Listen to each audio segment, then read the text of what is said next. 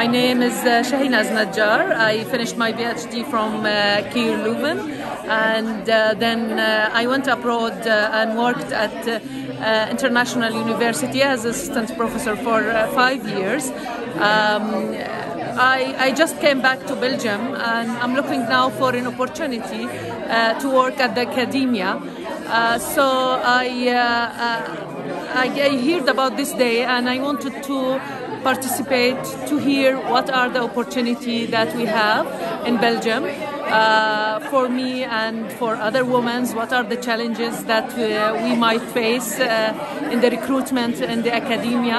I really enjoyed being part of this day, and I wish a lot of success for the organizer of this day. Thank you.